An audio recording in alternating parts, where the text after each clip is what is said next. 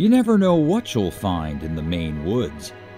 Aside from moose, deer, bear, porcupine, and the usual assortment of wild critters, the northern forest contains some man-made surprises, many relating to the state's timber industry.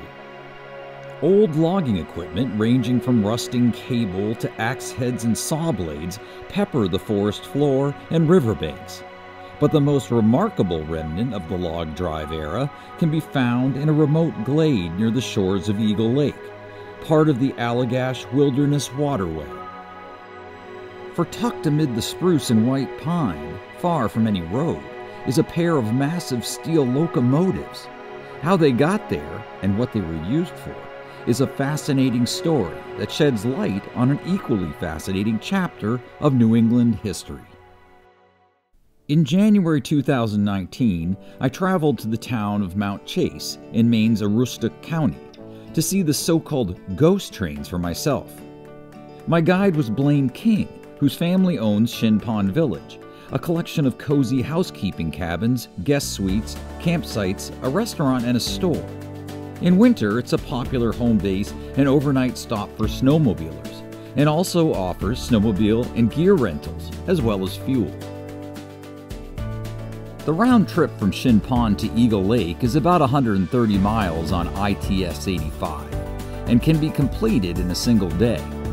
However, if you want to take your time, consider spending the night at Libby Camps, a remote sporting camp on Lake Millinocket.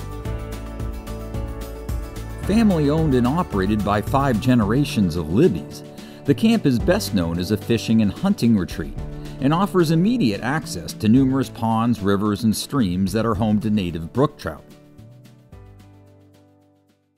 Libby's is only about 15 miles from the ghost trains, and the route takes you along the length of Chamberlain Lake. At the northern tip of the lake, where the trail enters the woods, you'll find the remains of a steam-powered tramway that was used to shuttle logs to the shore from 1902 to 1926. Once deposited in the water, the logs were driven the length of Chamberlain and into Webster Lake via the man-made Telos Cut, and thence to the east branch of the Penobscot River en route to the mills in Bangor. Just a few hundred yards from the tramway are the fabled ghost trains themselves, a pair of 100-ton locomotives and their fuel cars that, starting in 1927, made it possible for logs to be transported along a more efficient route. Owned by the Great Northern Paper Company and known as the Eagle Lake and West Branch Railroad, the operation ran like this.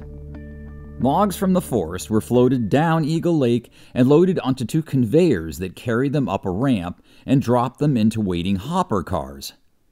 Once all 10 cars were filled, one of the locomotives pulled them 13 miles to the shores of Umbazooksus Lake, where the logs were again dumped in the water and driven south to Lake Chesuncook and into the west branch of the Penobscot River.